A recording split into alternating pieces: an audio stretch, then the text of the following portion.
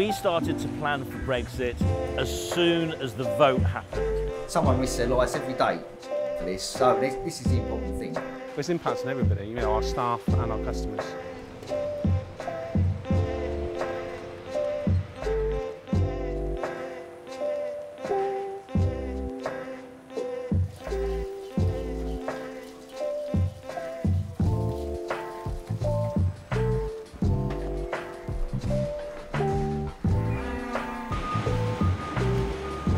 We have to think 3 years in front. So the first thing we realised was, one, we're going to have to sow and harvest more. And you can't just invent land. But what you can do is make the crop that you're growing more efficient. So we were then sort of, right, which ones are going to give us the highest yield? Which are the crops that the chefs are going to want? The country's suddenly fallen in love with kale again.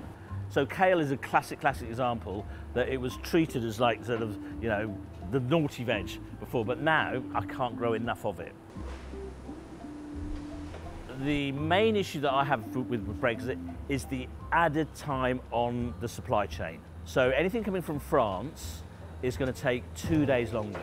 Now, when we're dealing with delicate produce, by the time that gets here now, it's past its peak. And in terms of going the other way, because some of my growers were exporting, since the 1st of January last year, we have not sent a single pallet to Ireland, which is astonishing because we were sending, through my farmers, anything between 70 and 100 pallets a week.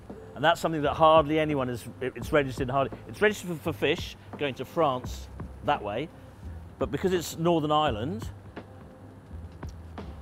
only recently, shall I say, it's got onto people's radar, but really about the fruit and veg that we were growing here for export. We don't even call it export. It's Northern Ireland, so it's not export, it's just going across, but it couldn't. So fortunately enough, we've been able to absorb from the farm those 100 pallets, but if we couldn't, that would be crop wasted.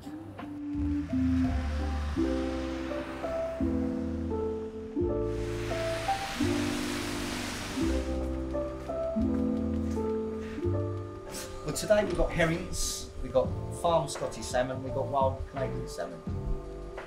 Most of my stuff, as I said, comes from Devon, Cornwall, Scotland, so it is UK fish, really. There's only 1 or 2 things we don't sell from the UK. So it's, yeah, I mean, the more we sell from the UK, the better, really. At the end of the day, someone's got to go and get this stuff. Someone's got to fish for it. It's not something they just pick out on a shelf. Someone risks their lives every day.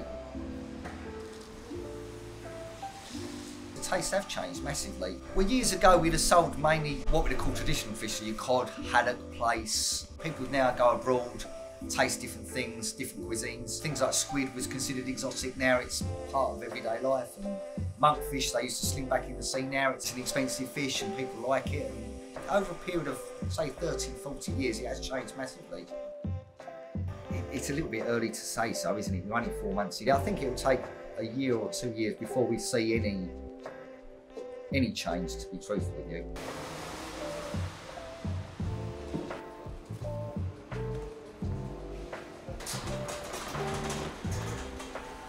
We supply over 500,000 customers around the world with British branded food and drink products. Predominantly British expats, but we also are seeing an increasing amount of non-Brits. Brexit has massively affected our business. So we spent 12 months before we exited the EU preparing according to government guidelines, and then we were seeing all types of issues with orders not getting through customs in different countries.